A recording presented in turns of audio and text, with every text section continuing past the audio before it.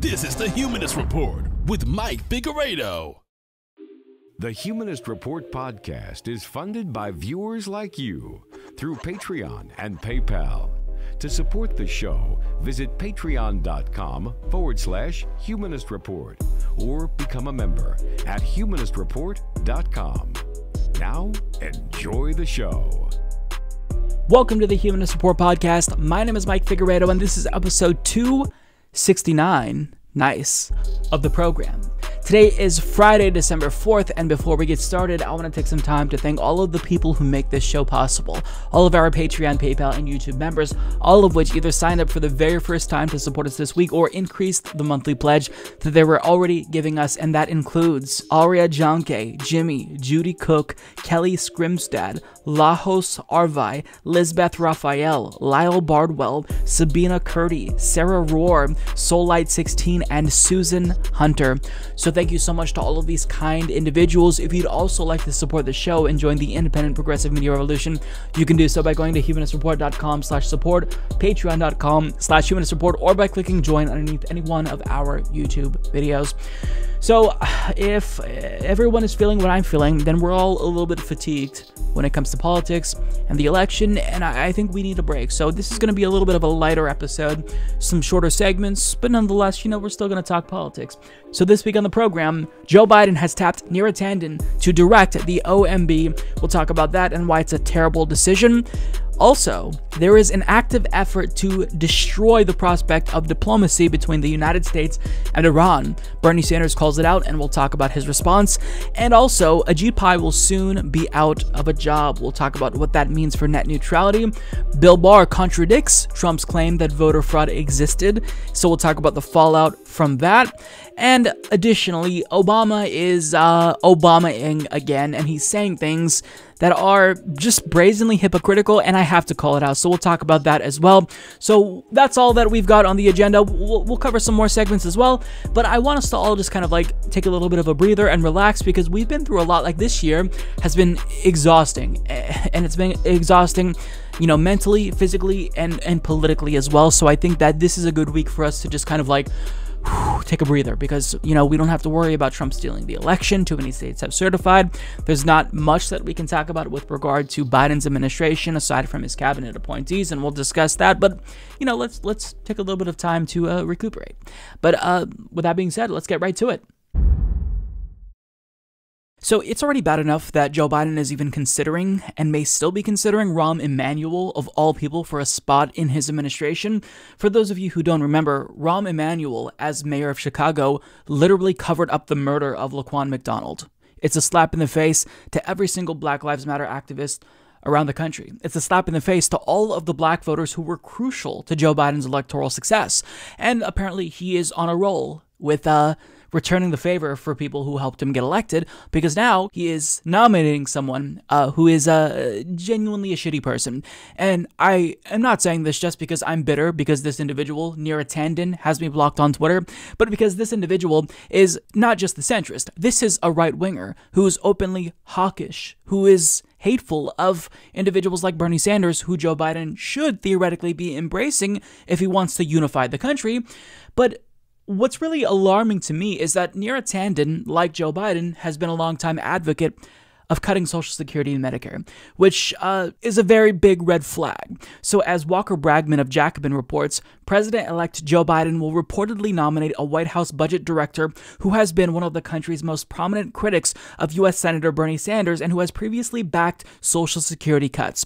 Biden, who has repeatedly pushed for Social Security cuts throughout his career, announced his selection of Center for American Progress President Neera Tanden as his choice to run the powerful White House Office of Management and Budget. A longtime aide to Hillary Clinton, Tanden touted her think tank's 2010 proposal to reduce Social Security benefits in 2012 as Biden was pushing for such cuts in the Obama administration. Tanden's Social Security push followed the 2010 midterms during the deficit reduction negotiations between the Obama administration and the new GOP Congress. Republicans drew a hard line, but Obama sought a middle ground. Central to the administration's efforts, which were led by Biden, was a plan called the Chained CPI CPI that would have slowed the rate at which Social Security benefits increase over time, which is a cut. Sanders led the fight in the Senate against the chained CPI, while outside groups were divided over whether to line up behind the president. Some, like the Progressive Change Campaign Committee, vocally opposed the cuts. The Center on Budget and Policy Priorities, a liberal think tank,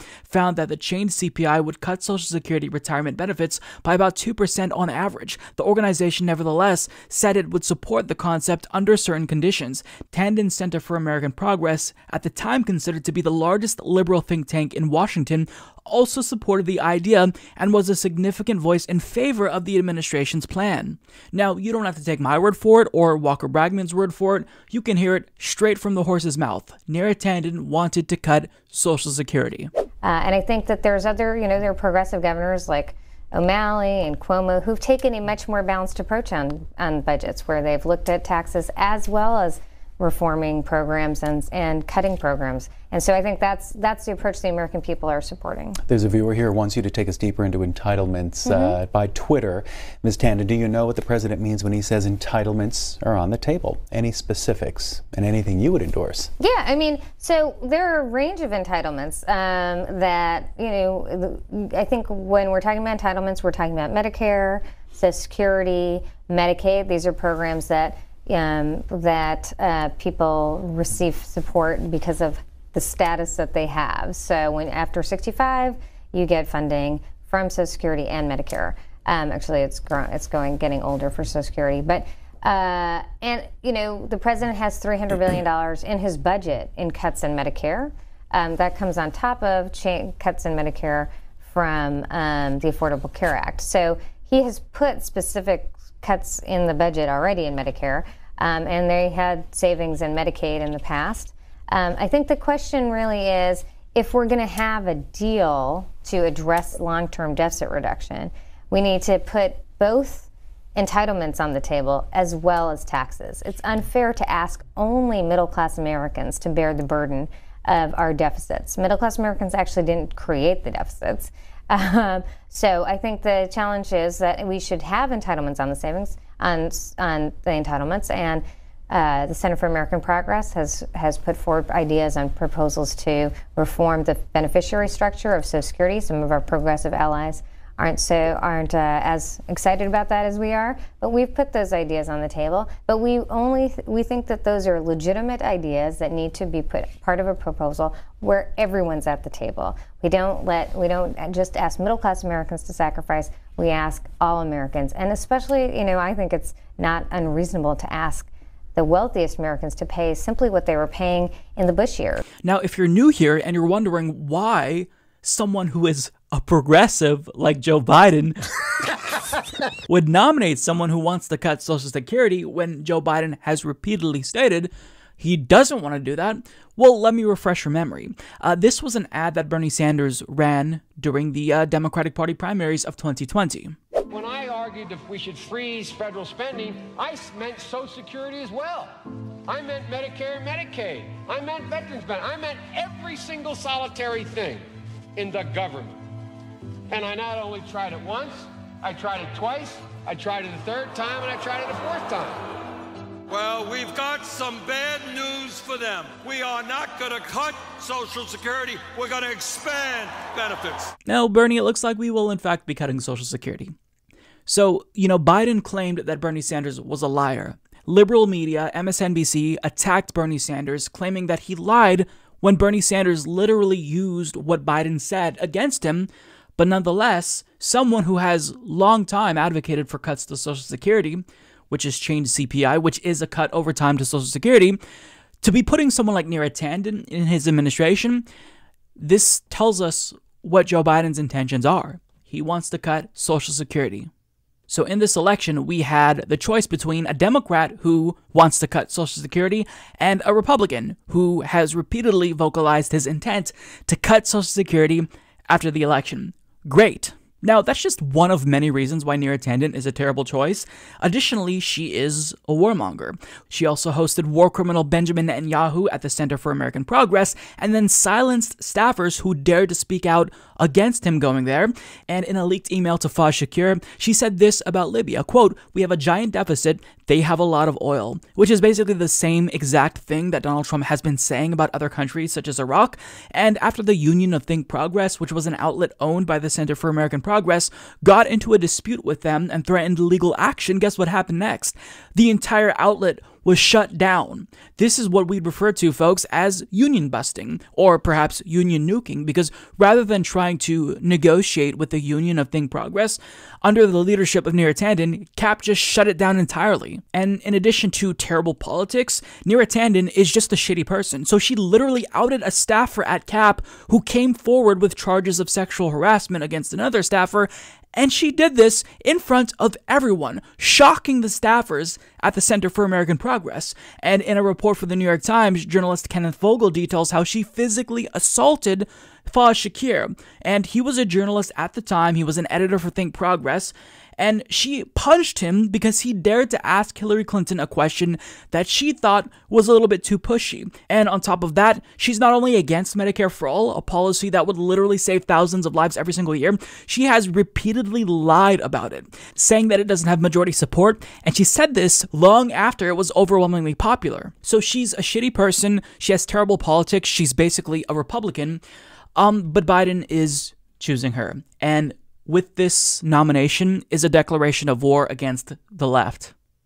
Because that's what this is. Someone who's openly antagonistic towards the left and is also functionally a Republican, that tells us that Joe Biden is not open to appeasing progressives, which isn't necessarily too surprising, but I hope that folks who had the blinders on for Joe Biden acknowledge that he's not on your side, he's not your ally, he's your enemy, and he is to be opposed. Now, part of the reason why I think that Neera Tanden hates leftists so much is because she was basically assured a spot in the White House had Hillary Clinton won back in 2016. She wanted that cushy job in the White House. And I think that she blames Bernie and the left, and for it, she's been lashing out on Twitter like constantly, and she's been purging her Twitter feed a lot since she was nominated.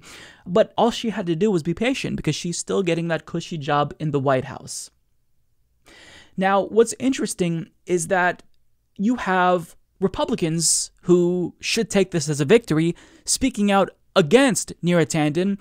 Meanwhile, leftists, or I should say so-called progressives in Congress, who theoretically should be against someone who is functionally a Republican being nominated to be the director of the OMB, basically praising this decision. So the spokesperson for Republican Senator John Cornyn said that there's no chance that she'll be confirmed, meaning that he will be fighting this nomination. But meanwhile, Democrats who should theoretically know better, like Barbara Lee, are supporting this, saying, "Such a great choice to lead OMB. Neera Tanden will bring the experience and humanity," that's hilarious, "urgently needed in this position. Congratulations." Sherrod Brown tweeted out, "Neera Tanden is smart, experienced, and qualified for the position of OMB director." And Elizabeth Warren quote tweeted Sherrod Brown saying, "I agree," to which I responded by saying, "Snake emoji, snake emoji, snake emoji, snake emoji, snake emoji." So in a surprising turn of events, the left is now in a position to where we are rooting for the Republicans to win on this battle, and we're rooting against leftists, or I shouldn't say leftists because I don't think Elizabeth Warren is a leftist, but people who are like not as shitty as the other Democrats. Like Elizabeth Warren is measurably more progressive than someone like Joe Manchin, of course. The bar is really low, but people who in theory should be better, who should oppose a neocon who wants to jack the natural resources from other countries, who's against policies like Medicare for All, you would think that there'd be more outrage from Democrats who aren't as bad as other Democrats, but that's not the case. So we're in this weird predicament where we have to form this unholy alliance with Republicans and hope that they are successful at obstructing the confirmation of Neera Tanden. And it's just, it's a sad state of affairs. And it's stupid because Neera Tanden is basically a Republican. She is functionally a Republican. I've said that how many times now? 3 times. So Republicans are kind of dumb for not taking this as a win. But I don't know what's more dumb, them fighting someone who supports their deficit hawk agenda, who is pro-austerity, who wants to cut Social Security like they do, or so-called progressives like Barbara Lee and Elizabeth Warren, who is supporting someone who has fought against everything that they supposedly stood for. I mean, Barbara Lee tweets out how much we need Medicare for all, yet she's cheerleading on this shitty choice. I mean, what a joke, what a weird world that we live in. But nonetheless, I don't care who makes this happen, she has to be defeated. And if Republicans do that, great. So something really alarming and nefarious is going on, and what we're seeing is this active effort to undermine diplomacy between Iran and the United States, which is now possible because Joe Biden wants to re-enter the JCPOA, otherwise known as the Iran Nuclear Agreement, which is a peace deal. Because in this agreement, Iran agrees to not enrich uranium to a certain point, and in return, the United States will not do sanctions on them. It's basically an agreement that stops the United States from going to war with Iran. But Iran hawks, like Republicans and Israel, they don't like this agreement, and they lie about this agreement because they want regime change in Iran. So what we've seen is Donald Trump behind the scenes do everything in his power to undermine a future Biden administration from re-entering this agreement. And we even learned that Trump was reportedly talked out of bombing Iran recently, but now we are learning that a top Iranian scientist was inexplicably assassinated on Friday. And what we're seeing here should be alarming to everyone, but not many politicians are paying attention. Ro Khanna has spoken up about this, and Bernie Sanders has also sounded the alarm, and I think that the alarm should be sounded because this is serious. So as Jake Johnson of Common Dreams reports, Senator Bernie Sanders warned over the weekend that the assassination of top Iranian nuclear scientist Mohsen Fakhrizadeh, widely believed to have been the work of Israel, was carried out with the intention of undermining any prospect of diplomacy between the United States and Iran just weeks before President-elect Joe Biden is set to take office. The assassination of Mohsen Fakhrizadeh was reckless, provocative, and illegal, Sanders tweeted Saturday. As a new administration takes power, it was clearly intended to undermine U.S.-Iran diplomacy. We must not allow that to happen. Diplomacy, not murder, is the best path forward. Sanders' tweet came days after Fakhrizadeh was fatally wounded Friday in what was described as an ambush as the scientist traveled by car near Tehran. While specific details surrounding the assassination continue to emerge, Iranian and U.S. officials have both said Israel, led by right-wing Prime Minister Benjamin Netanyahu, was responsible. It remains unclear what, if any, role the Trump administration played in the killing, which took place less than a week after Netanyahu, U.S. Secretary of State Mike Pompeo, and Saudi Crown Prince Mohammed bin Salman reportedly discussed Iran during a secret meeting that prompted fears of a coordinated attack. The Vermont senator's view that the assassination of Fakhrizadeh was aimed at forestalling the possibility of diplomacy between the United States and Iran was echoed by other lawmakers, activists, and analysts who pointed to Biden's vow to return the U.S. to the Iran nuclear accord that President Donald Trump violated in 2018. Netanyahu has publicly urged Biden against reviving the 2015 agreement. Trita Parsi, executive president of the Quincy Institute for Responsible Statecraft, argued Friday that the assassination and other likely future attacks will likely harden Iran's position and complicate, if not ultimately cripple, the Biden team's attempts to revive diplomacy. If Israel was behind the assassination of Fakhrizadeh, which seems highly likely, though not yet proven, it demonstrates the degree to which Netanyahu feels emboldened to undermine democratic U.S. presidents with impunity and drag the United States into war, wrote Parsi. This will not change unless and until Washington decides to end its drive for military hegemony in the Middle East. So there's a lot to unpack here with regard to this story, but before we get to that, I want to show you this story from The Hill, which explains how the Israeli military was reportedly instructed to prepare for a Trump strike on Iran. Now, I don't know if they were actually literally instructed to prepare for a Trump strike on Iran. It could be real, since he was already considering it, or it could be fake news, for lack of a better word. It could be just Israel posturing in order to scare Iran and goad them into escalating, in order to basically give Trump a reason to strike if Iran believes this and acts out. I mean, the situation here is just it's really depressing, right? Because it seemed very unlikely that Iran would even be willing to come to the table. But once Biden was declared the winner of the election, well, the president of Iran, Hassan Rouhani, who's more moderate, basically called on Iran to re-enter the Iran nuclear agreement, something that seemed unlikely because, I mean, think of it from Iran's perspective. Take yourself out of, this American-centric perspective of foreign policy.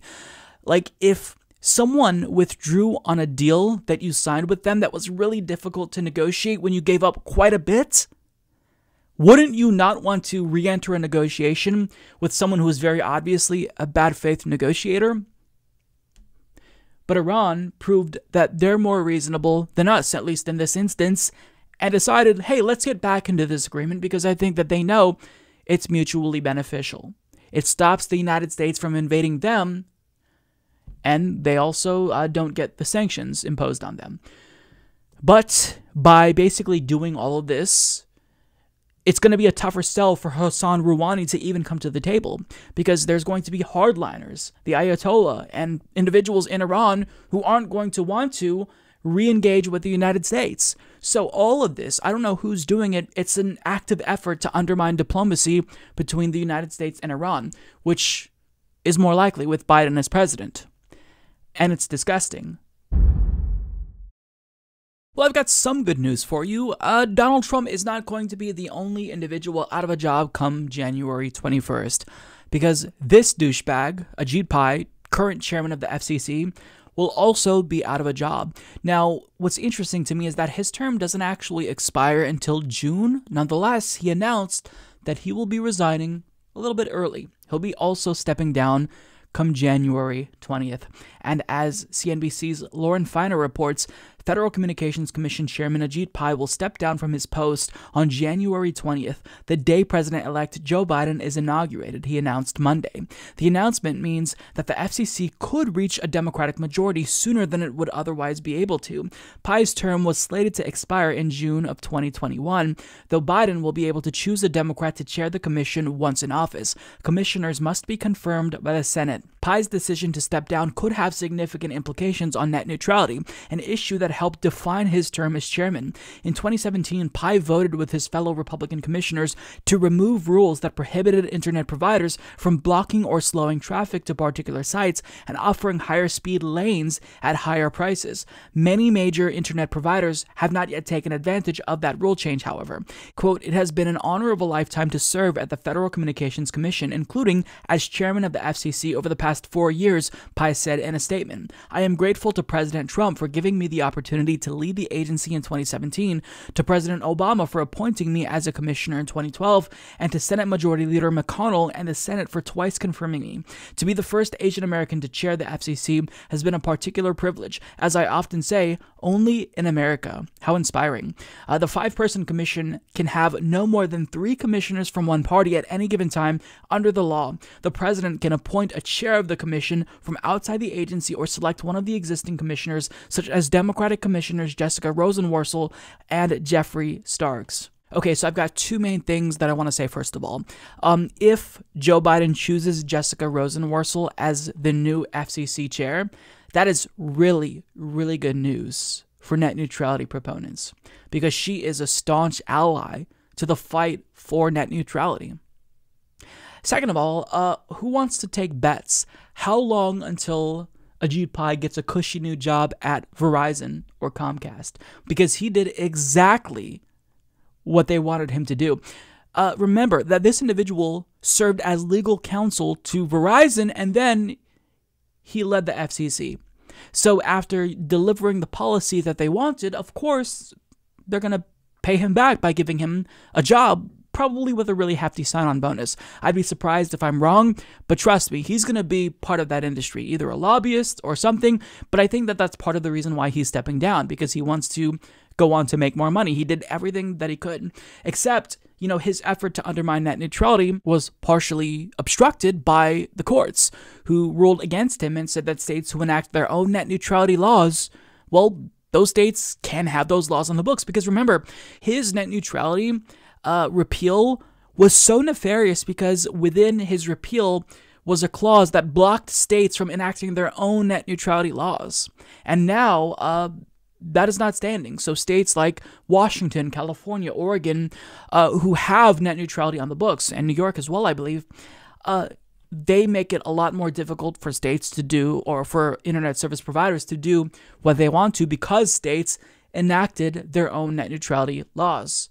So why would you go out of your way to, start creating these fast lanes for some states that are less populous than other states? It's a little bit more of a hassle. I mean, maybe they'll do it. Maybe they're waiting on lawsuits. But what we know is that everything that he did can easily be undone with Jessica Rosenworcel as chairwoman of the FCC, or any Democrat that Biden appoints. Because, again, net neutrality was part of the Obama legacy that I'm assuming Biden will want to maintain. And he probably will take a hands-off approach to net neutrality. But so long as he puts someone in place of Ajit Pai in this position to undo what he did, that's a victory. So this is great news. I cannot wait to see Ajit Pai gone. Good riddance. I know that you'll probably get a job at Verizon, but I don't even care. So long as you're not in the FCC dictating policies when you are a shill for the industry, that's good for me. Go have fun at Verizon. I hope that you make a lot of money. You certainly deserve it after everything that you did, undermining the will of people who did not want you to repeal net neutrality, like you did it anyway in spite of mass protests. So, you certainly earned that bonus that Verizon or Comcast pays you. So have fun, have a nice life. Fuck off, asshole.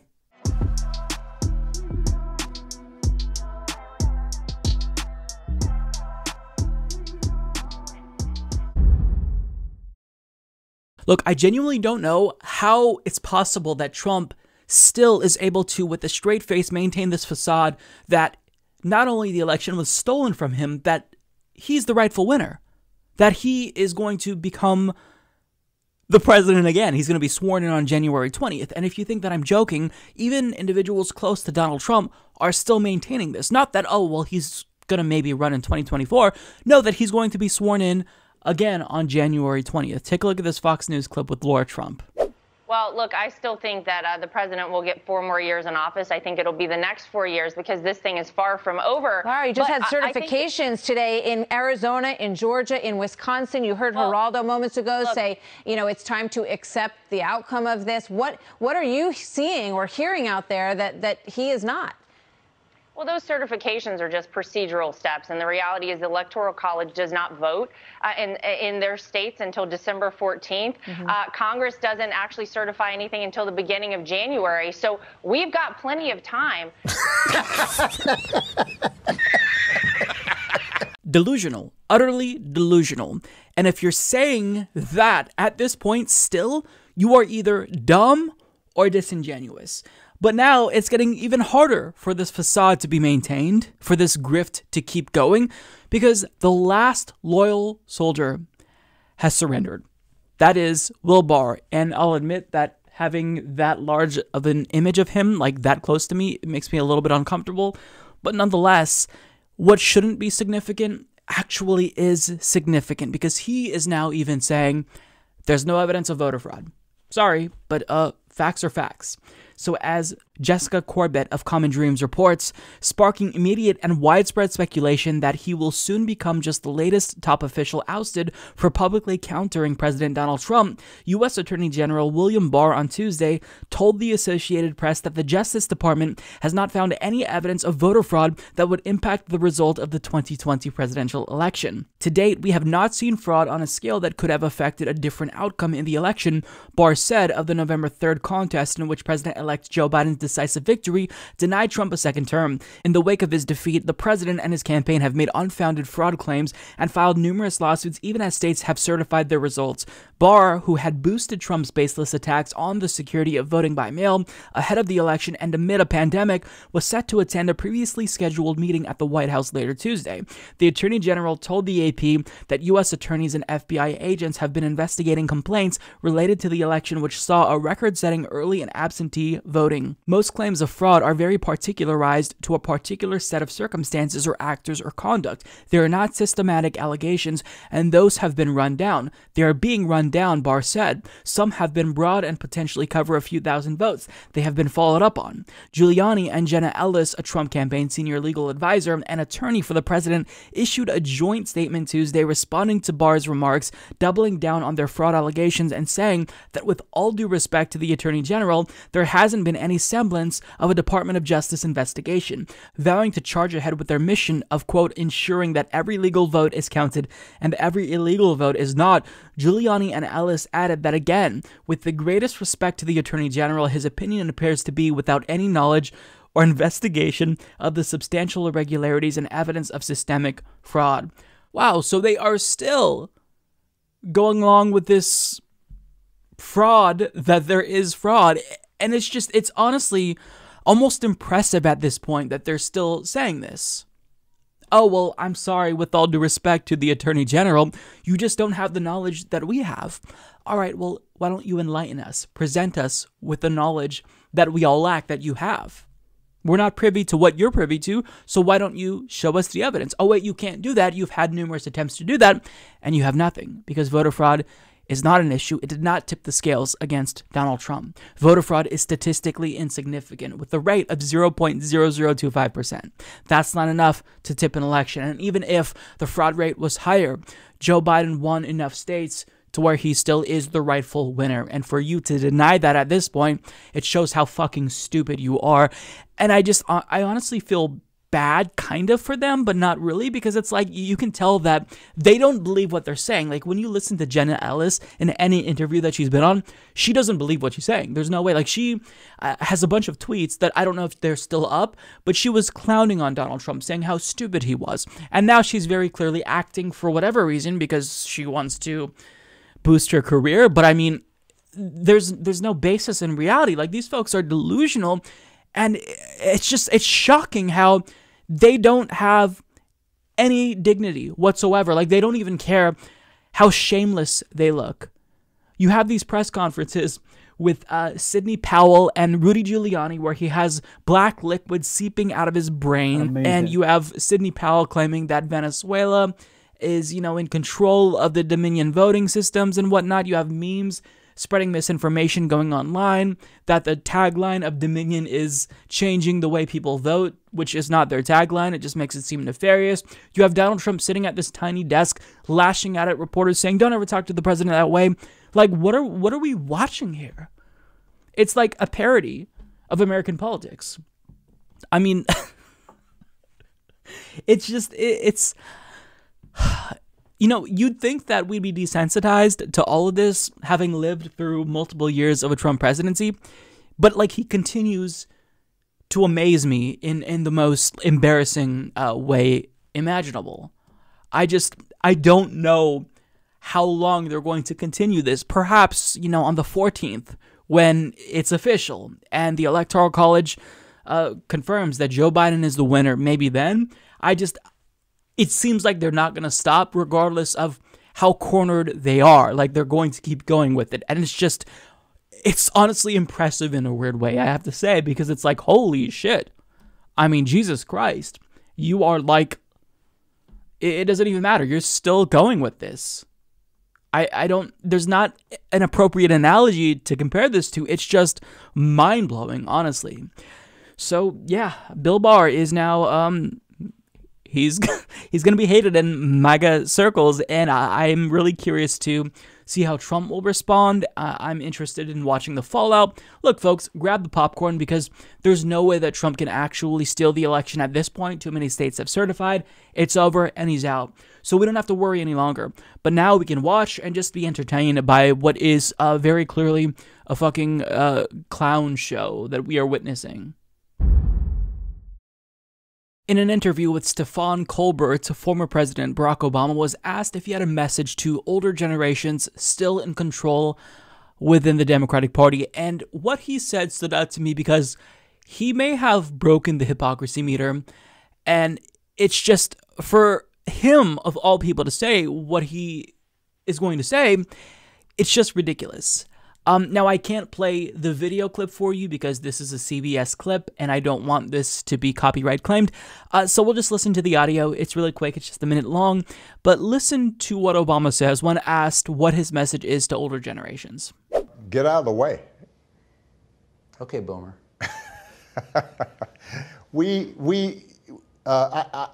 I will say that I am so optimistic about our kids, and they're smarter than we were. They're more sophisticated. They're kinder. They're environmentally more conscious. They believed in stuff, as I write in the preface, that maybe we gave lip service to but didn't always want to live out because it required some sacrifice, or and you see them living out their commitments in really powerful ways. But we have to be willing to give them the chance to remake institutions and change old habits. So they make me optimistic. I just want to make sure that we don't screw things up so bad that by the time they're in charge, that it becomes that much harder. Mind blown. Because Barack Obama literally intervened in the Democratic Party primary to stop the candidate that was overwhelmingly supported by young people. Had he not picked up the phone and made calls to Pete Buttigieg, Amy Klobuchar, and told them to get behind Joe Biden, we would have somebody who is a different president right now other than Joe Biden. It would be Bernie Sanders. And let me remind you that Joe Biden struggled to get support of young people during the primaries. Now, it seems like I'm crying over spilled milk, but for Obama to say this and just not expect to be called out, it's infuriating to me. And he has plausible deniability because, there's only reports that confirmed that he talked to Pete Buttigieg, and we don't necessarily know what they said. We can't confirm that he said, hey, Pete, get out, back Joe Biden. But I mean, come on, this is the way that the game is played. All of a sudden, there are reports popping up that Obama talked to Beto O'Rourke, Pete Buttigieg, Amy Klobuchar, and then they're getting behind Joe Biden inexplicably. I mean, this isn't a coincidence. He wasn't being inconspicuous in very clearly moving heaven and earth to clear, a path for Joe Biden. Had it not been for Bloody Monday, Bernie Sanders very likely could have been the president-elect right now. And, people are going to say, oh, well, you're just an upset Bernie, bro. You're mad because you lost. Damn right, I'm a sore loser. I am a sore loser. Because guess what?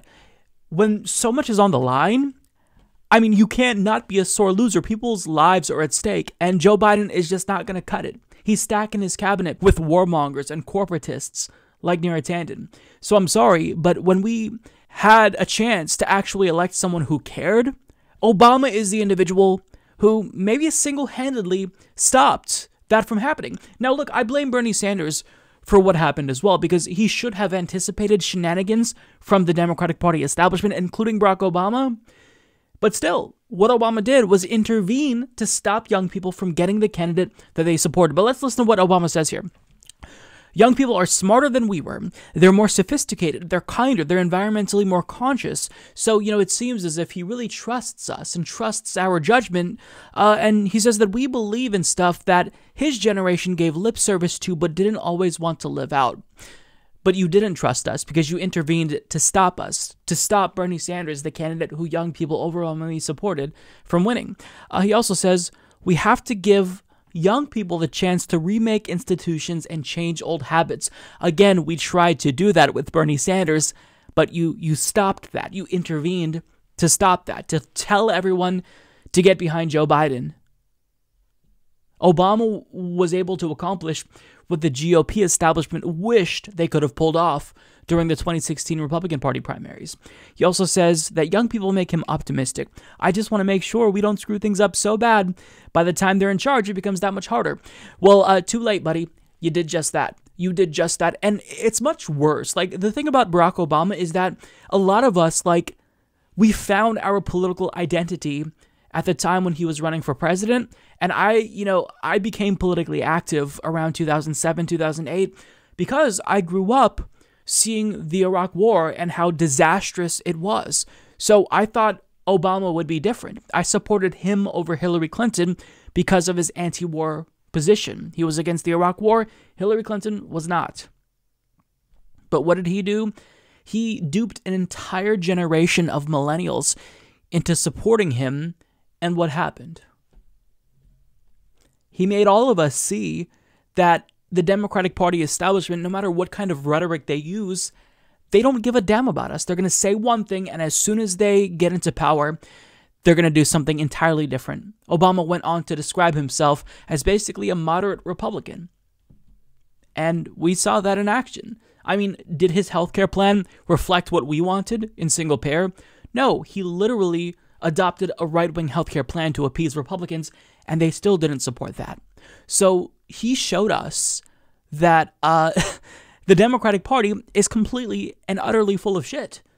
And he made an entire generation, my generation, cynical of politics. And in a way, I'm thankful that he allowed us to take off the blinders, right, and see the Democratic Party establishment for what it really is.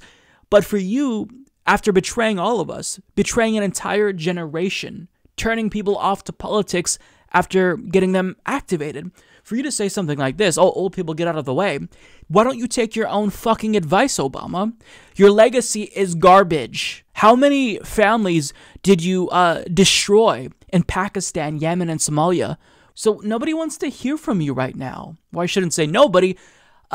Someone who's a former Obama Kool-Aid drinker doesn't want to hear from you right now. And I think it's incumbent on millennials who were fucked over by Obama to explain to people why this individual is not your friend. I mean, if you look at the response to Obama within the Democratic Party, like just the base, they still love him and worship him, and they hang on to every single word that he says. But this individual is not your ally. He's your enemy, and he is to be opposed. He's the individual who should be getting out of the way for the future generation to come in. But Obama really is the final boss of liberalism, because so long as he has legitimacy and influence in the Democratic Party primary, we're not going to get a President AOC. We're not going to get a President Nina Turner, because we now know that all it takes is Barack Obama to make some phone calls, and then everyone just rolls over and dies for whoever Obama chooses to anoint. How despicable is that? I mean, stand for something. Stand up to Obama, but nobody wants to attack Obama. Even AOC, was doing apologia for Obama in a CNN interview, because it's like, you can't say anything about the God, Obama, the Holy One. Otherwise, you are delegitimized.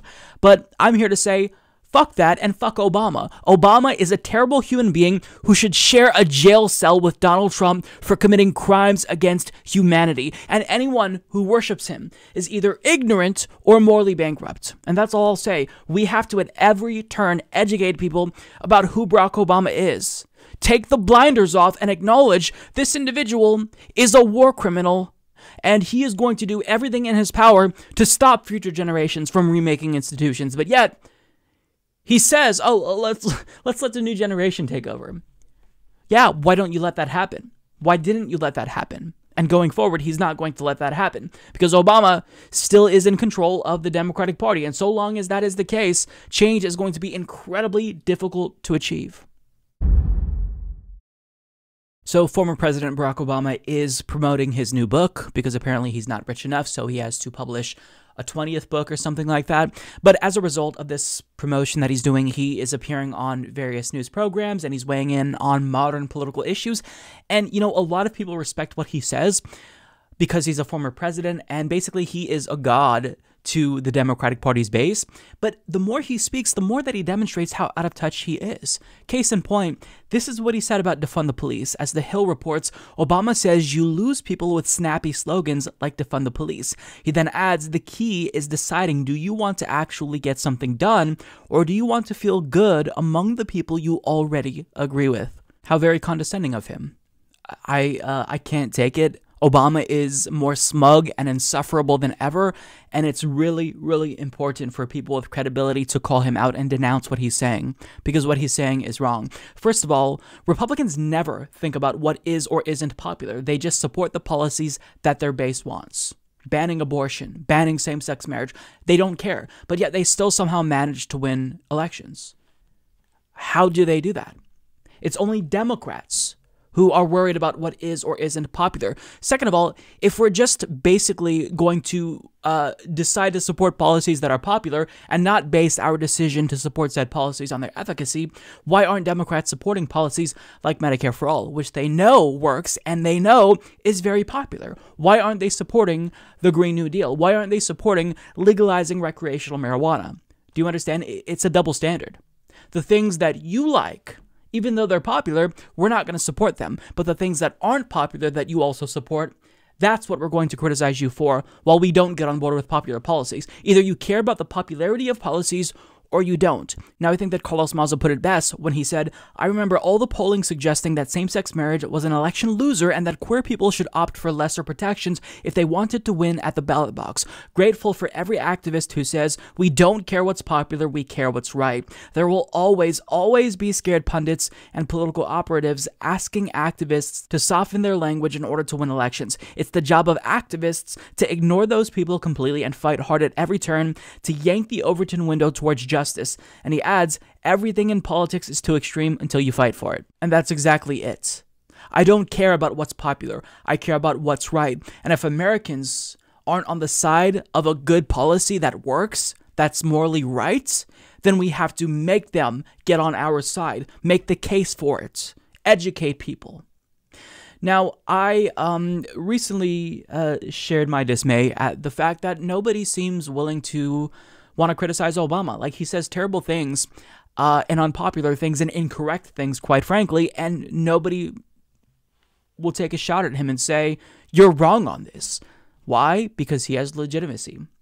And I've said it once, I'll say it again. So long as Obama has legitimacy, it's going to be very difficult to make any progress, because all it takes is Obama saying we shouldn't do X or Y, and then the Democratic Party, their base, like good little soldiers, will fall in line. But you have to challenge people, challenge these individuals who are standing in the way. I mean, Obama himself said older politicians need to get out of the way and make way for young generations, but he needs to take his own fucking advice.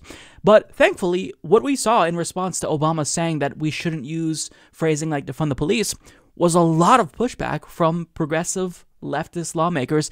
And this was honestly really encouraging to see, because it's super important. People who are popular need to speak up and actually challenge the incorrect things that Obama says. And boy, do they do that. So Alexandria Ocasio-Cortez tweeted out, what if activists aren't PR firms for politicians and their demands are because police budgets are exploding, community resources are shrinking to bankroll it, and people brought this up for ages, but it wasn't until they said defund that comfortable people started paying attention to brutality. The thing that critics of activists don't get is that they tried playing the polite language policy game, and all it did was make them easier to ignore. It wasn't until they made folks uncomfortable that there was traction to do anything, even if it wasn't their full demands. Cori Bush then responded saying, with all due respect, Mr. President, let's talk about losing people. We lost Michael Brown Jr. We lost Breonna Taylor. We're losing our loved ones to police violence. It's not a slogan. It's a mandate for keeping our people alive. Defund the police. Ilhan Omar responded saying, we lose people in the hands of police. It's not a slogan, but a policy demand. And centering the demand for equitable investments and budgets for communities across the country gets us progress and safety. Ayanna Pressley responded saying, the murders of generations of unarmed black folks by police have been horrific. Lives are at stake daily, so I'm out of patience with critiques of the language of activists. Whatever a grieving family says is their truth, and I'll never stop fighting for their justice and healing. Rashida Tlaib says, Rosa Parks was vilified and attacked for her civil disobedience. She was targeted. It's hard seeing the same people who uplift her courage attack the movement for black lives that want us to prioritize health, funding of schools, and ending poverty rather than racist police systems.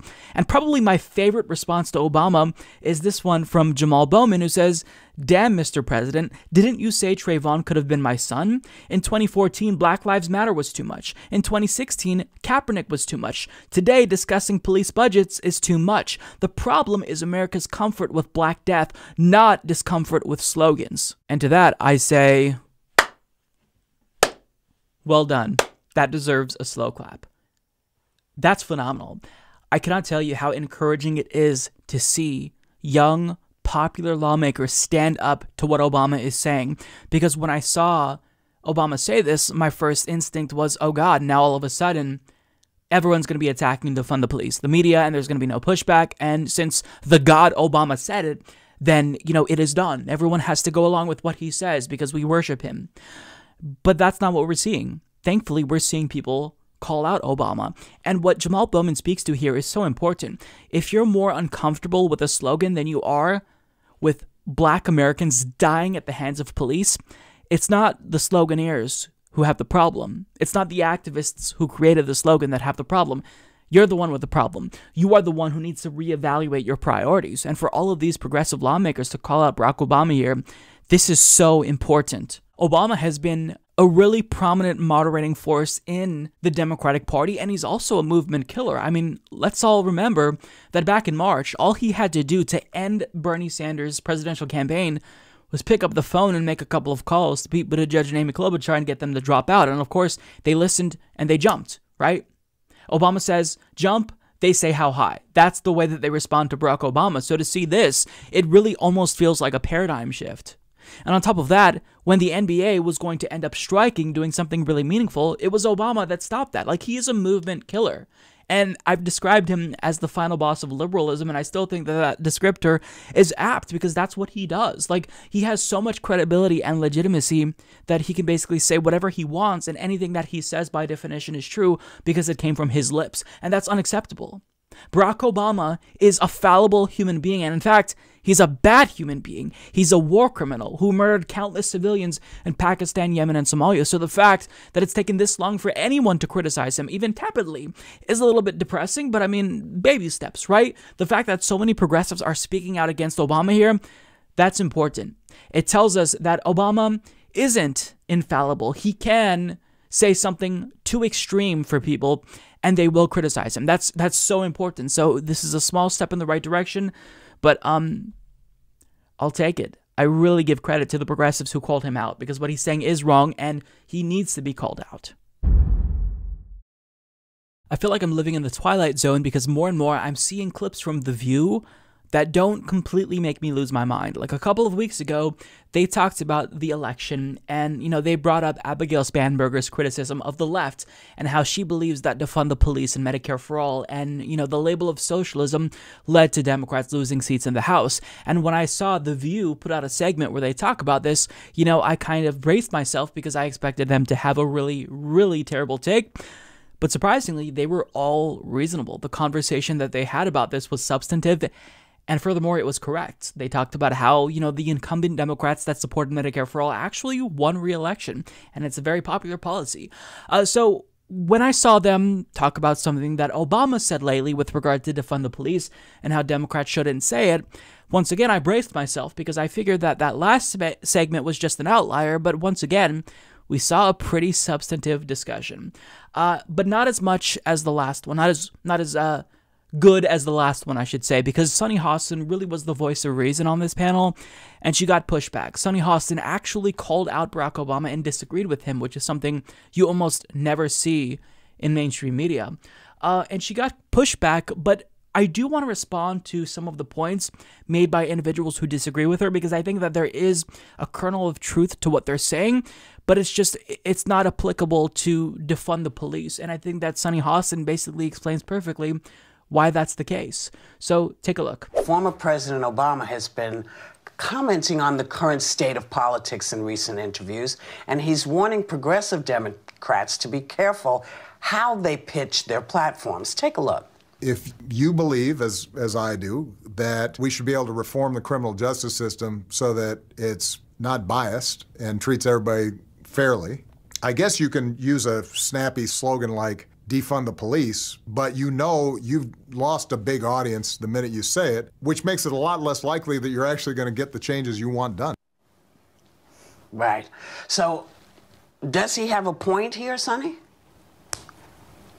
I'm always loath to criticize President Obama because I'm such a fan, but I do think he's wrong here. I mean, when you think about defund the police, that's not a term that was crowdsourced or tested in focus groups. That's a term that was born, a rallying cry that was born out of this over-policing of Black and brown communities, born out of the frustration of seeing Black and brown men and women killed in the streets by police officers. And defunding the police does not mean, for the 100th time I've explained, it does not mean eliminating police departments. It doesn't mean stripping agencies for all of their money. It's reimagining policing in this country to address systemic racism. We defund school programs all the time, and they call it defunding school programs, yet no one seems to have a problem with that. But people all of a sudden have a problem with defunding the police, that term. And I don't think you should allow people to co-opt the movement and tell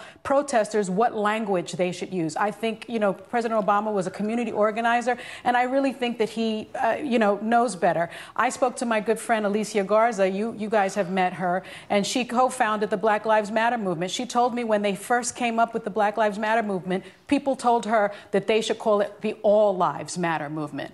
Now, I think that that would have been a mistake. No. You know, because that also was born of protesters in the street. Yeah, but I think what he's trying to say is that people, hold on a second. I think what he's saying is how people perceived that message and how it was carried through is the problem. That's, I think, what he's saying.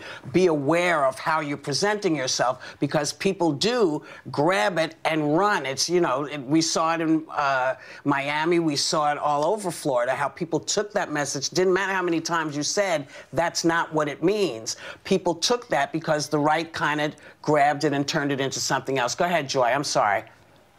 Well, yeah, but I think that Sonny came up with a better slogan, reimagine the police. Yeah. That's a good slogan. It's more accurate. The defund the police is not an accurate statement. It has to be more like, here's an accurate statement. Give me liberty or give me death. There you go. And I dated Patrick Henry, so I happen to know that's a good one.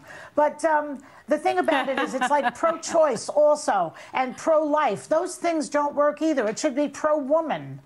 They need to get a slogan that does not make people nuts. And defund the police scared this country, and that's why so many Democrats Well, that's lost. what he's saying. So it's not working. That's what, I disagree. that's what Obama is saying. I disagree.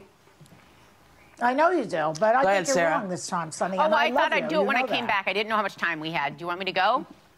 Because I do agree with President Obama that when there's any confusion, I understand what Sonny is saying, that there's an anger, there's a rage, that you can hear that and agree with where you're going, but not how you get there. And I think what President Obama said resonated with me, because I think that if there's any confusion, how do you speak across to more people? It's, you know, your friend Alicia Garza said it's all about math. It's getting more people, not just your community, to understand it.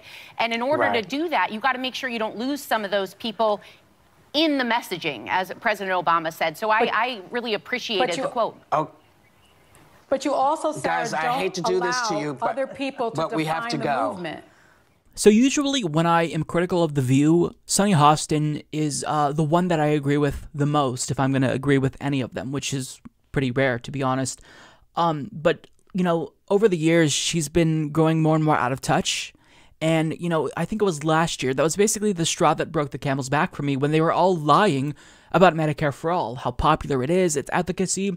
And that really, that irritated me. And I kind of held this grudge against them. But what we saw here from Sunny Hostin, I mean, she said everything that I would have said in that predicament. You know, this isn't some sort of slogan that a politician came up with. This manifested organically on the ground. I mean, it's not like Abolish ICE, where AOC is the one who kind of spoke this into existence. Defund the police came from the bottom up, not the top down. And that makes it very different. Very different.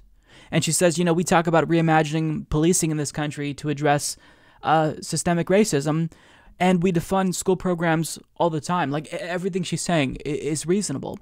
And I think that Jamal Bowman put it best. If you're more uncomfortable with a slogan than black people getting murdered by the police at alarming rates, then, I mean, you're the one with the issue. And it's just a matter of educating people and changing their hearts and minds. I mean, we shouldn't base our policy preferences on what is or isn't popular. We should support policies that are good policies. Now, Joy Behar and the other host disagreed with Sunny Hostin. Joy Behar said we should call it, you know, reimagine the police. It's not working.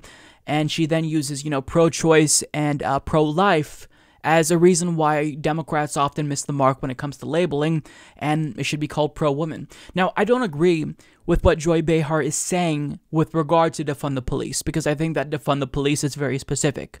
We take the funds that we are giving to police departments and we reallocate them into other social services. So rather than, just calling the police for everything, mental health issues and whatnot, we actually have a social worker come out to deal with mental health crises, something that they're more trained to deal with and not police officers. Like, we can't just have this one-size-fits-all approach to policing. We have to reimagine policing in America.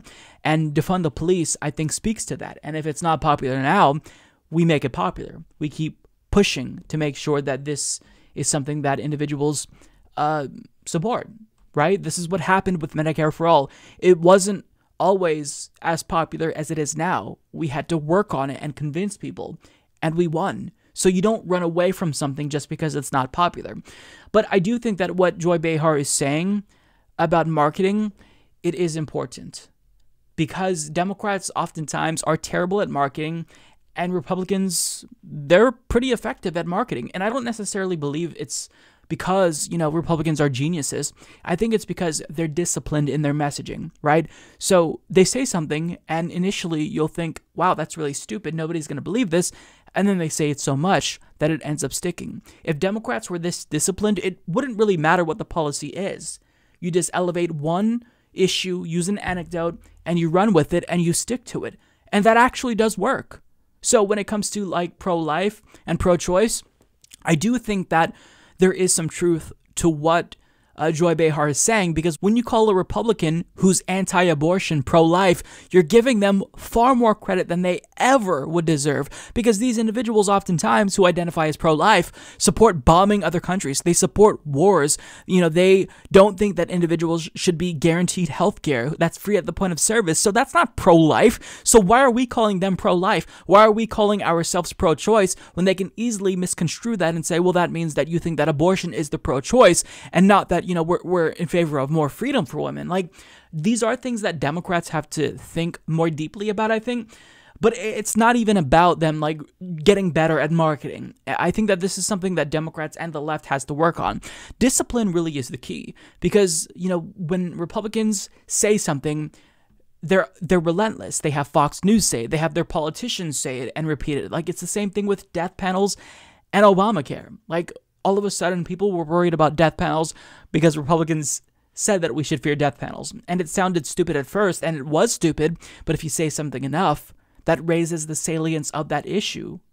So, there's a lot to be discussed. I think that this conversation is important. Like, I think that talking about the efficacy of slogans and marketing, it does matter. But when it comes to defund the police, this is something that manifested on the ground, as I stated earlier. So, you can't attack politicians for simply doing what they should be doing, adopting what activists are encouraging them to support.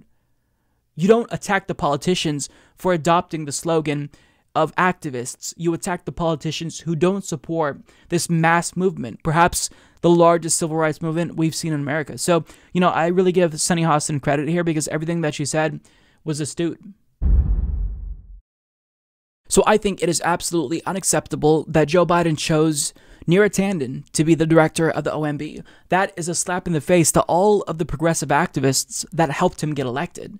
Without them, he would have lost this election, and that's how he repays them. It's not shocking, but it's still infuriating. On top of that, I think it's absolutely outrageous that he's even considering Rahm Emanuel to be Transportation Secretary, even if it doesn't happen. Again, the mere fact that he's considering someone that egregious who covered up the murder of Laquan McDonald is completely disgusting and morally reprehensible.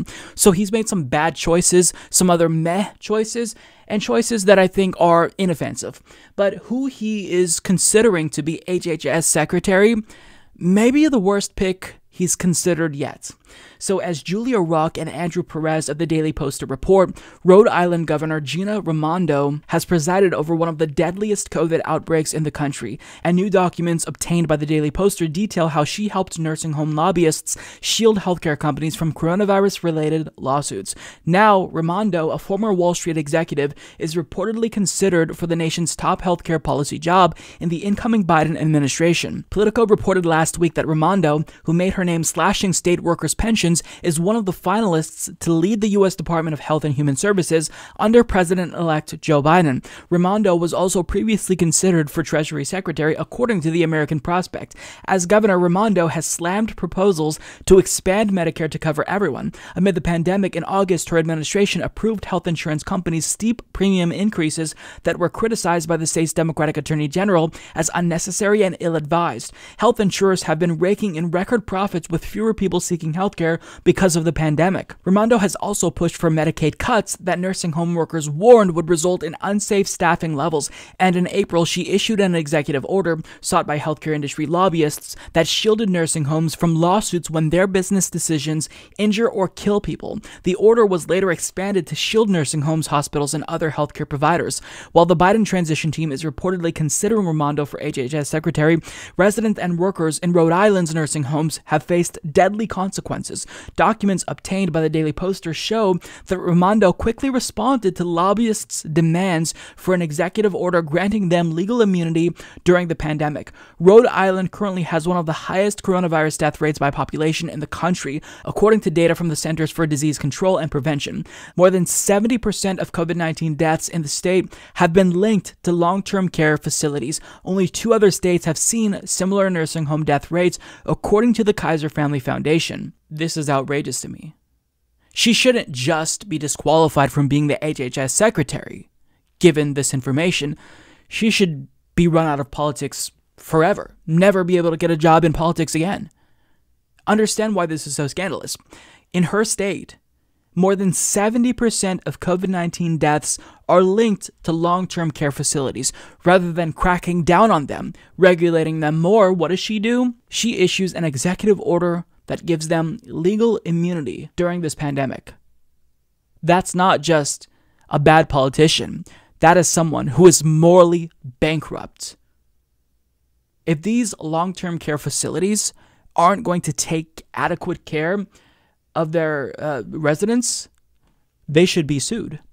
But she's saying, no, even though they're linked to most of the COVID cases in my state, we're going to give them legal immunity. I'm going to listen to lobbyists. This is completely unacceptable and egregious. Like, I'm almost speechless because this is so brazen, so brazen. So if Biden chooses her, this would be a disaster. This would be the individual in control of healthcare in the country. This is the top healthcare job in America. It's just the fact that this is even someone who is being considered is unacceptable, and I'll reserve judgment for if she is considered, but I think that now is the time for people to sound the alarms, because people have to know this individual should be nowhere near this job given what she just did. This is corruption, and it may not necessarily be a quid pro quo, but it's still corruption nonetheless to respond and comply with the demands of lobbyists at a time where she should be cracking down on these long-term care facilities, but instead she's protecting them. She's not looking out for the people. She's looking out for special interests, these, lobbyists and companies that likely contributed to her campaign. It's just disgusting, and I think that everyone needs to know about this. I find it very irritating that even though individuals like Ilhan Omar and Rashida Tlaib helped deliver Michigan and Minnesota to Joe Biden, they're kind of discounted. Like, the things that they say about policy, they're brushed aside. Like, we saw Obama call out this slogan of defund the police, criticizing them basically inadvertently and indirectly. But individuals like John Kasich, who failed to deliver Ohio to Joe Biden, they're propped up as arbiters of truth in the Democratic Party. And this Republican supposedly is supposed to tell the Democratic Party what they should and shouldn't be doing. Meanwhile, he should be more concerned with the Republican Party. He was driven out of his own party by the far right. So now what he wants to do, since he's no longer welcome in his party, is remake the Democratic Party in his own image. But thankfully for John Kasich, it already is basically in his own image. You have more individuals like Joe Manchin and Dianne Feinstein that are closer to him ideologically than you actually do have leftist individuals. But nonetheless, in an interview with CNN, they asked him, what he thought about the Democratic Party, what they should be doing, the thing that they usually ask him, as if we should be taking into account what he says. And of course, he's going to say something that is incredibly wrong and insufferable. Take a look. I do want to ask you about the future direction of the Democratic Party for a second, because President Obama had an interesting take on the future of the party in a new interview with Peter Hamby on Snapchat. Let me play just a bit of it. We stick so long with the same old folks and don't make room for new voices. The fact that an AOC only got, 3 minutes or 5 minutes? Good evening, bienvenidos, and thank you. When, she speaks to a broad section of young people who are interested in what she has to say, even if they don't agree with everything she says, new blood's always good. New blood's always good. What do you think about that? Well, I think he was asked a direct question and he didn't want to take a swipe at her. But he also said something very interesting in that interview, and that is using these slogans like defund the police or Green New Deal. He says they're snappy slogans that only appeal to people that agree with them. You're an Indiana girl. Imagine going over there to Indiana and starting to try to promote a platform about defund the police. Even Congressman Clyburn from South Carolina, the African-American leader who really saved Joe Biden's bacon down in South Carolina by Biden winning the primary, said he thinks this kind of language around defunding the police probably cost a congressional race in South Carolina. So on one hand, I think he's trying to say, yeah, we need new ideas, we need new voices. I happen to agree with that. But he's also at the same time saying, use these slogans like defund the police or New Green Deal, or which labels socialist and all that other stuff. I think it absolutely hurt the Democratic Party. And I said on Election Day, whenever we were announced the winner here on CNN, I said it was the hard left that I thought put the Joe Biden's ability to become president in jeopardy. Because these cultural issues, Kate, in our rural areas, our towns where the factories are forgotten, all across the country, down in Miami-Dade and South Florida, these issues of culture really matter to voters. And I think it's a struggle inside the Democratic Party. So what we're seeing here, what he's speaking to really is a double standard that politicians and the media, they never acknowledge. Because the Republican Party, they can support election losers, even though a majority of Americans support keeping abortion legal and same-sex marriages. It is in the Republican Party's platform to repeal same-sex marriage, to make abortions illegal. But yet nobody speaks to how much of a political loser that is for Republicans. Nobody speaks about how unpopular it is to deny the reality of anthropogenic climate change. It's always what is a good policy that we talk about, whether or not that's an election loser. It's almost as if corporate media and these politicians don't want to support policies because their donors and advertisers wouldn't like them getting behind something that actually is popular. So, I mean, if you're going to care about what is or isn't popular, let's be consistent. Why aren't we talking about how not supporting Medicare for All is an election loser? As we saw in this last election, any incumbent Democrat who did not support Medicare for All lost their race, whereas incumbent Democrats that supported Medicare for All won their races. Why aren't we having this broad conversation in the media about how not supporting Medicare for All is an election loser? Well, because your big pharma, health industry advertisers wouldn't like that, and the donors to Democrats in the health industry wouldn't like that conversation as well. So we kind of narrow the scope of that conversation to cultural issues and issues that don't necessarily offend our donors and advertisers, and that's why we see this double standard perpetuated. And it's infuriating. It is infuriating, because if John Kasich was serious about what is popular or not popular, you think he'd be focusing on his party, which has been taken over by the far right and literally drove him out, but instead, he's more concerned about the Democratic Party. Does that make sense to you? Go fix your own fucking party before you try to fix the Democratic Party. Your input is not needed because we already have countless Republicans in the Democratic Party, Joe Biden being one of them.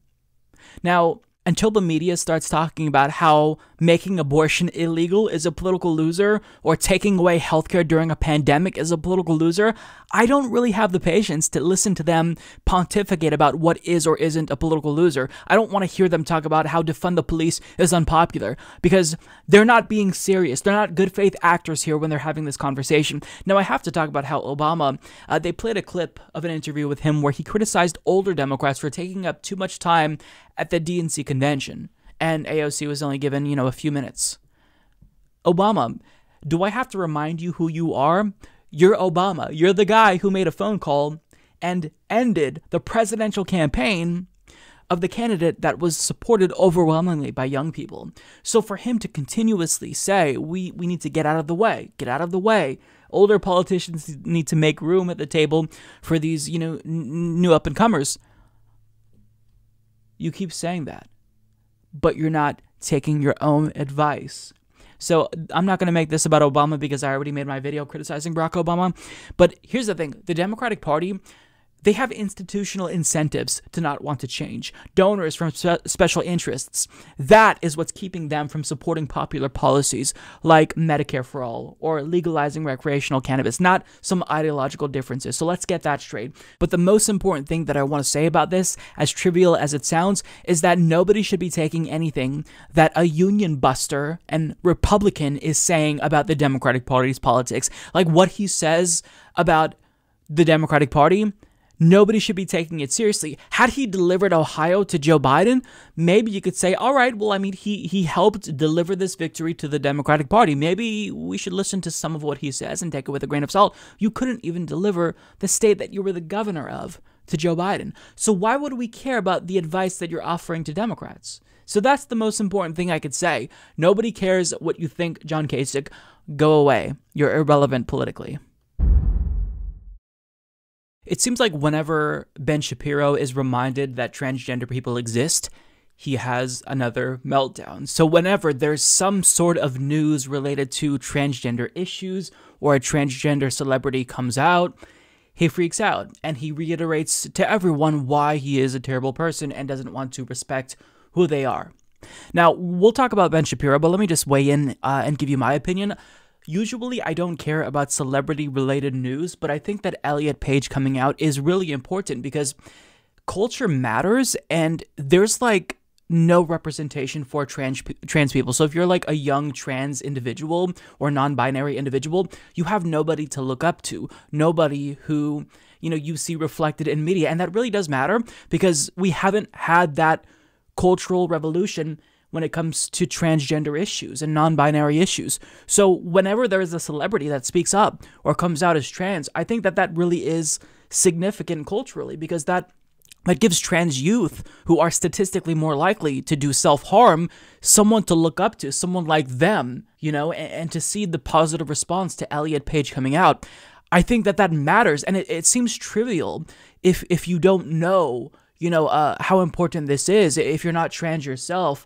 But it really does matter. I promise you it does matter. Like seeing gay celebrities as a child, that was important. Even if back then when I was young, I didn't know that I was gay or identify as gay. Like, I knew I was different, but seeing that, it helped me to grow and become the person who, I ultimately was, which is a gay dude. So Elliot came out. And Ben Shapiro responded as we'd expect Ben Shapiro to respond. He was offended at the fact that Elliot Page decided to come out.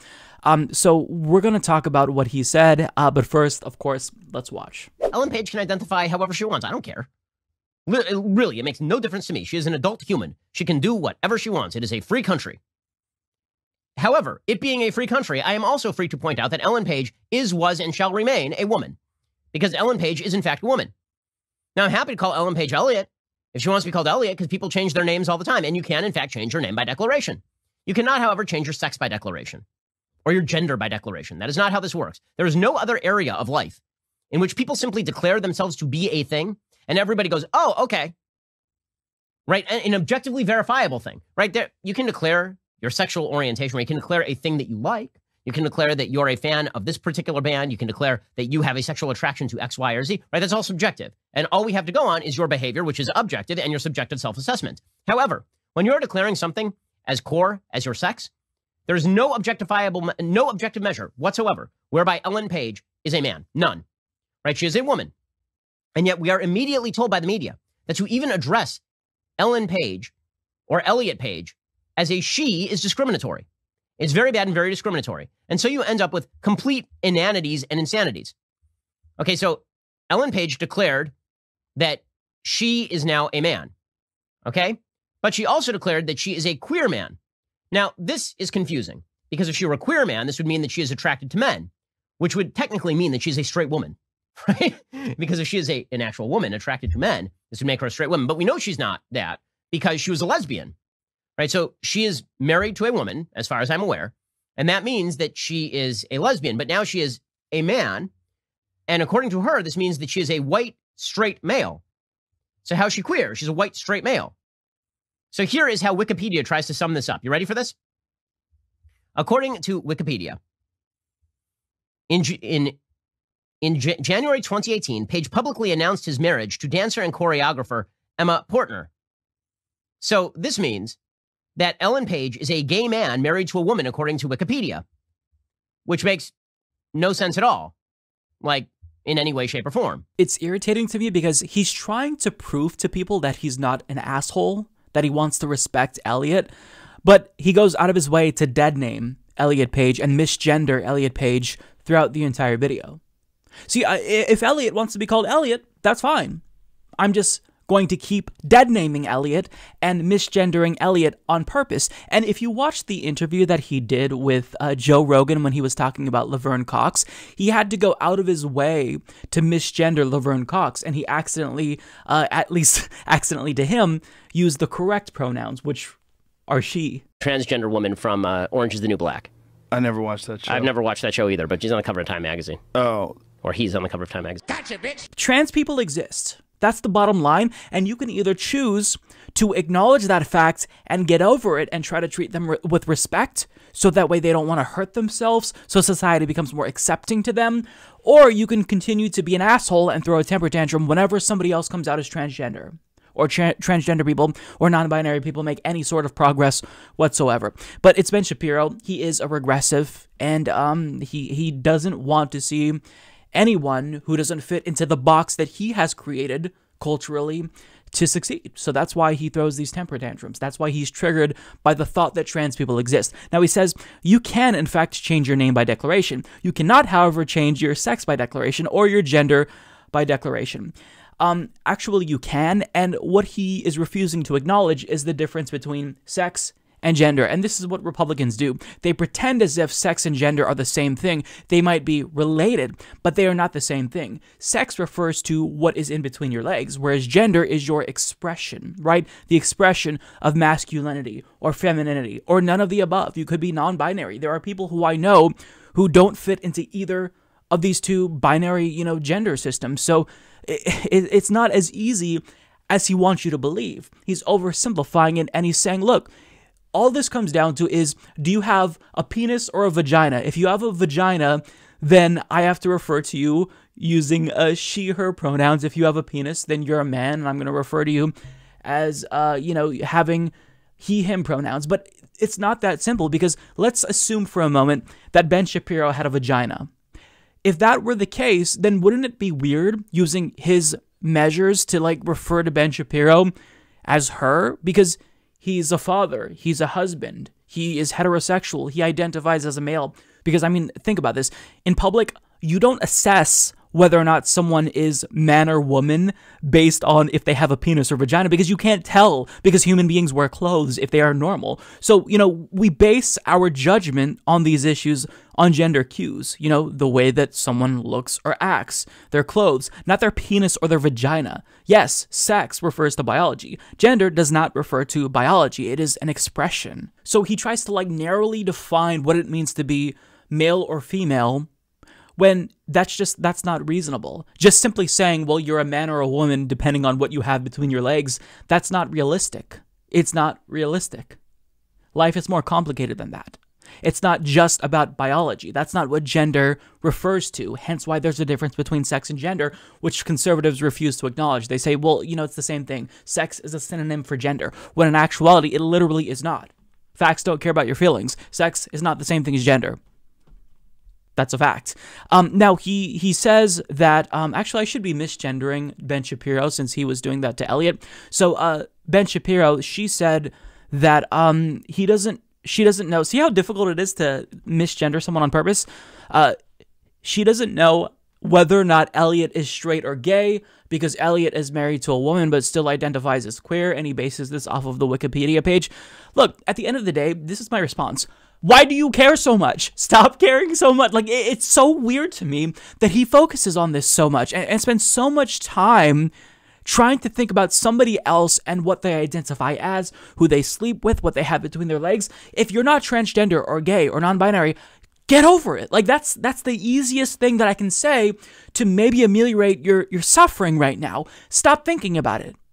But I suspect that the reason why individuals who are like openly homophobic or openly transphobic, like Ben Shapiro, Stephen Crowder, is because there's some struggle going on with them. And of course, this is just speculation, but there was an article that recently dropped where a Hungarian politician who was anti-gay was caught attending an orgy with 25 men. And I think that story is relevant because usually the loudest homophobes and transphobes are usually in the closet, right? They're projecting their denial onto the rest of the world, right? And so maybe it's the case that Ben Shapiro is transgender and he doesn't want to come out as transgender, you know, so he will completely tell himself, like, I can't be a woman, I can't be a woman, I have a penis, I have a penis, I have a penis, and like he has to say that over and over again, and it's almost to the point where it's like, well, who are you trying to convince? Are you trying to convince us or yourself? And the same is true for Stephen Crowder, where he was harping away at how bad it is to be gay and was harassing Carlos Maza for over a year.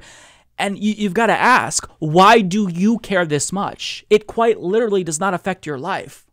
Again, gay and trans people are going to exist, like it or not. Are you going to choose to let them live in peace and give them equal rights? Or are you going to go out of your way to dead name them and misgender them just to be an asshole so you can smugly say, well, I'm correct because I'm citing science?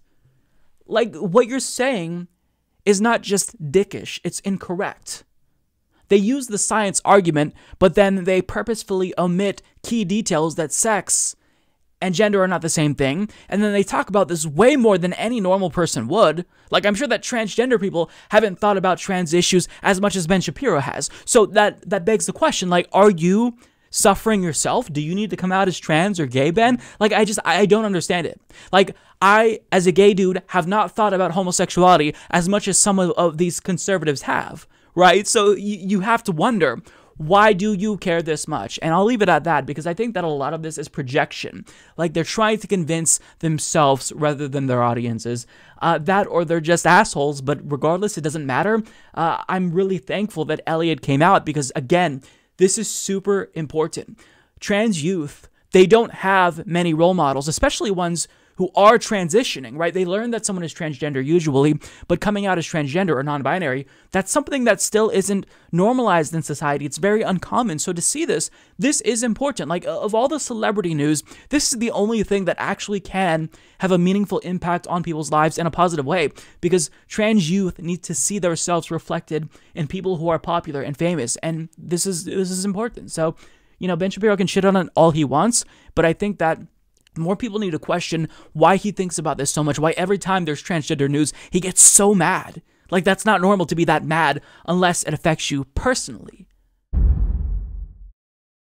All right, folks, so I want to talk about a clip from Fox News that by now I'm sure you've either seen or at least heard about.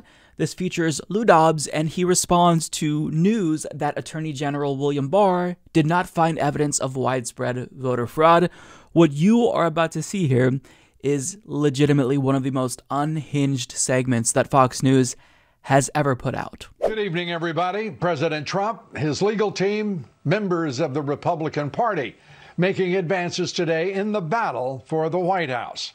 There have been significant developments in 6 key battleground states, all of which bolster President Trump's charge that there has been clear electoral fraud that nullified the will of the people in the November election.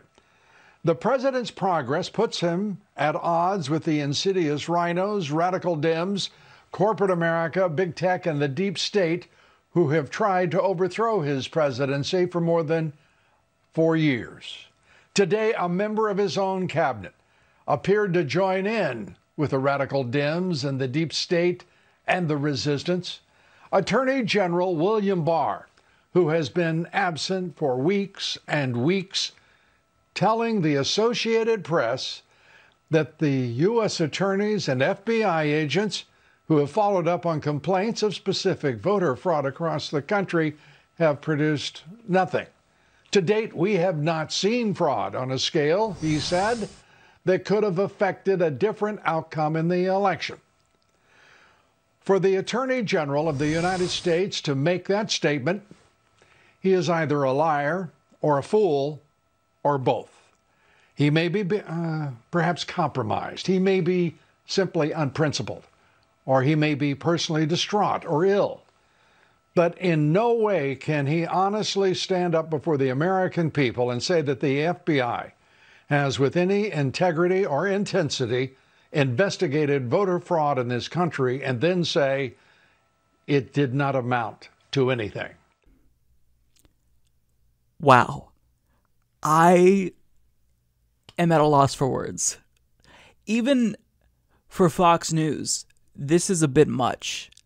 It's a bit much. And I know that Lou Dobbs is and always has been one of the more reactionary and stupid hosts over at Fox News, even though the bar is low, like he's one of the stupidest. I don't even believe that he believes what he's saying. I just don't. I think that probably what's happening, although I'm not 100% sure, is that he's just trying to placate the Trump supporters that watch his program. That has to be the case, because what he's saying is like quite literally the opposite of what's happening. He's saying there have been significant developments in 6 key battleground states, all of which bolster President Trump's charge that there has been clear electoral fraud. The opposite is happening. There was never a case to begin with, but even the claim that they made is falling apart because of their own stupidity, and even though they're just fabricating claims of fraud, even they can't keep their story straight. They're doing press conferences where Rudy Giuliani literally has black liquid secreting from his head. This is a joke, and anyone who buys into this is stupid. I'm sorry, but you're stupid if you believe this. So there's no way that even someone as dumb as Lou Dobbs, and he's a dumb guy, believes this. I think he's trying to placate MAGA chuds. And I say this because, like, even the most tepid criticism of the fraud case, that leads to a revolt from MAGA chuds, right? We saw when Tucker Carlson, he simply asked Sidney Powell for evidence, and they turned on him. Laura Ingraham tried to let them down easily and say, look, we've tried this, but I don't think it's going to work for Donald Trump. I think that he's out, and on January 20th, like it or not, Joe Biden will be sworn in as the next president of the United States. Even just saying that, trying to, tap dance around the truth, try to let them down easily, they still turn on them. So if you want to keep that audience, you have to tell them exactly what they want to hear. They're not tuning into Fox News so they can get this objective take on the news as it is. They want to be told what they want to hear. So Lou Dobbs acknowledges that, and I think that what he's trying to do is placate them. Now, there is a possibility, a strong possibility, that he just is as stupid as it appears. I mean, Occam's razor, right? But it's hard, even for Lou Dobbs. This is so stupid and so bizarre that I find it difficult to believe that even he would believe this. But ironically, he says Bill Barr is either a liar or a fool or both. Projection much? Because that's what we're seeing from you. Either you are a liar or a fool or both. And I would say that regardless if Bill Barr is telling or if Lou Dobbs is telling the truth about what he feels with regard to Bill Barr, he's still an idiot and a fool. But to believe this, to believe the opposite of what's happening, where there's been significant developments that could change the result of the election and unnullify the result, I mean, it's too batshit insane even for Lou Dobbs. Either way, this is unhinged and dangerous.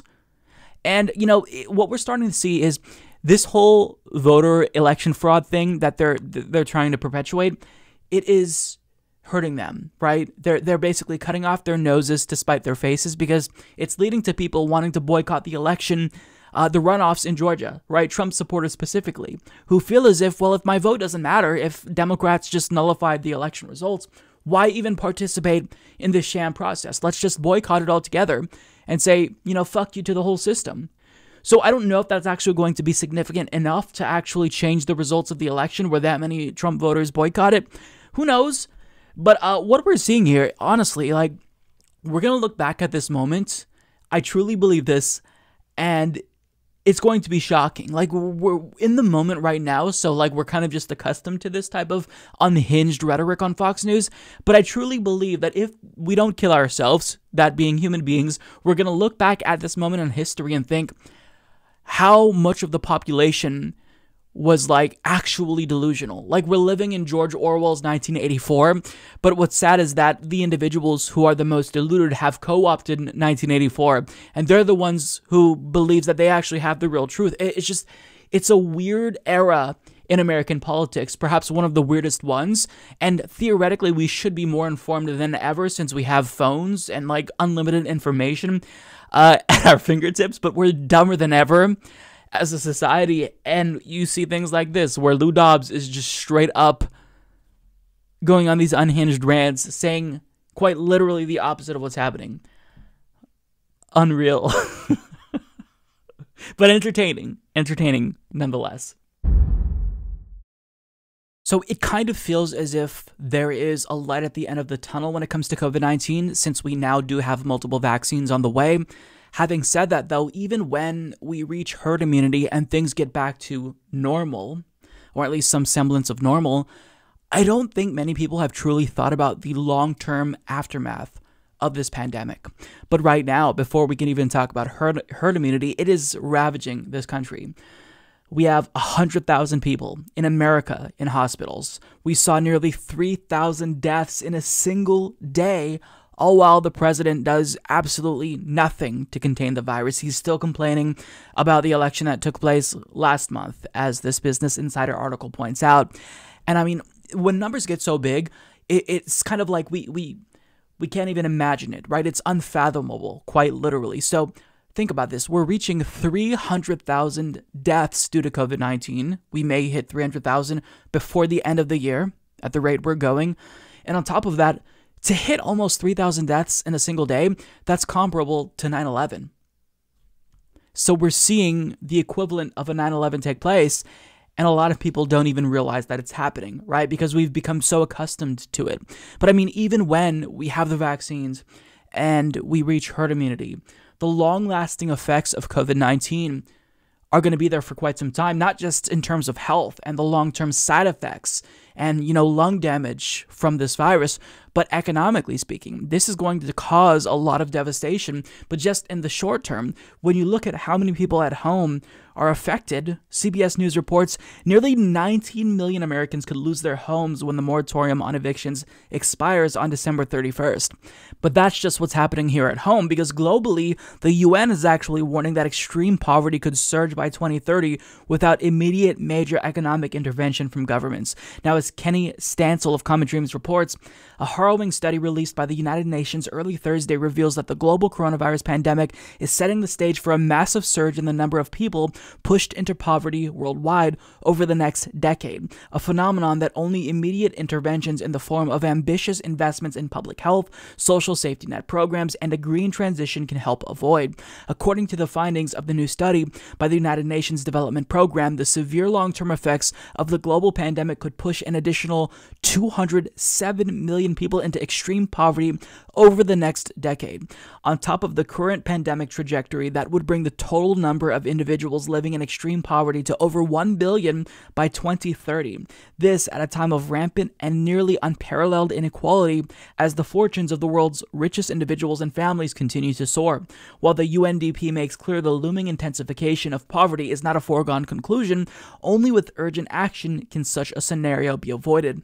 As this new poverty research highlights, the COVID-19 pandemic is at a tipping point, and the choices leaders take now could take the world in very different directions, said UNDP Administrator Achim Steiner. The analysis considers various recovery pathways and predicts how each one would affect the UN's Sustainable Development Goals. Under the baseline scenario, based on current mortality rates and growth projections, 44 million more people will likely be pushed into extreme poverty by 2030 than would have been expected before the COVID-19 pandemic altered the world's development trajectory. In a high-damage scenario in which the recovery is protracted, meaning that 80% of economic productivity losses remain after 10 years, 207 million additional people are projected to be living in poverty, bringing the total number to 1 billion by the end of the decade. Now, I'm not going to assume that the worst case scenario will in fact play out, but even if, we get the best case scenario, it looks really grim. And this is after the pandemic. Once we get it under control worldwide, this is the devastation that it caused that will live on. So it's really, really, it's sad to think about all of this, because on top of the pandemic, we have a climate catastrophe looming. And I don't want to be overly grim here, because there's only so much that we can focus on without getting too down. But we have to think about these things and really start taking action, governmentally speaking. But when you have, worldwide capitalism dominant, how do we even begin to put pressure on governments? If one government is successfully pressured by its people, well, there's still other governments that have to take action to mitigate poverty. We can't even get the United States government to offer us a second stimulus. And what we're seeing so far at the time I record this video is another stimulus that doesn't even give people another payment. In the United States alone, the way that we responded to this virus is comparable to what we'd expect from a failed state. And I've said this before, so it sounds kind of redundant, but it really is shocking to see this. We're the richest country in the world, and we saw a one-time payment of $1,200. I don't know what to say. How many businesses are going to go bankrupt before the pandemic is under control? So I don't want this to be a video that makes people overly depressed, but we have to grapple with these things. You can only distract yourself for so long until reality catches up with you. And just thinking about not just the long-term impact caused by this pandemic at home, but worldwide, it really is overwhelming. And as a species, human beings are going to have to come together, not just for this, but climate change as well. Because we have so many issues, and if we're going to make it to the other end of all of these crises as a species, we're going to have to come up with innovative solutions, and part of that means we have a serious conversation about global capitalism and the way that it limits us from taking meaningful action. So this is all talk that's way too ambitious. I mean, if we get even incremental steps to ameliorate this disaster, that would be unexpected. But I mean, these are things that we have to talk about and think about, because even when the pandemic is gone, its impact is going to be here for quite some time. Well, that's all that I've got for you today. Thank you so much for tuning in. If you've made it this far in the program, as usual, we're not going to close the show without thanking all of the people who make this episode and show possible. Our Patreon, PayPal, and YouTube members, thank you all so much. Well, that's it. I don't have anything left to say. It's a relatively slow news week, or I should say it's a comparatively slow news week, looking back just a few months ago, when I couldn't keep up with all of the news. Now it's starting to slow down. And I'm definitely thankful for that, because I think that we're all feeling the election fatigue. Myself in particular this week, maybe I'm just feeling a little bit more lazy, and I'm a bit more of a procrastinator after getting a longer weekend with Thanksgiving and whatnot, even though I did fuck all for Thanksgiving. I still took that time off to just watch movies and play video games. And it was really, really nice. And now I don't want to talk about politics. It was nice to cleanse my brain of the suffering that I inflict on myself by constantly thinking about politics. But we're getting back to it, like it or not. And we'll take a little bit of a lighter week this week. So I'll see you all next week. Take care, everyone. My name is Mike Figueredo. This has been the Humanist Report. Have a nice weekend, folks.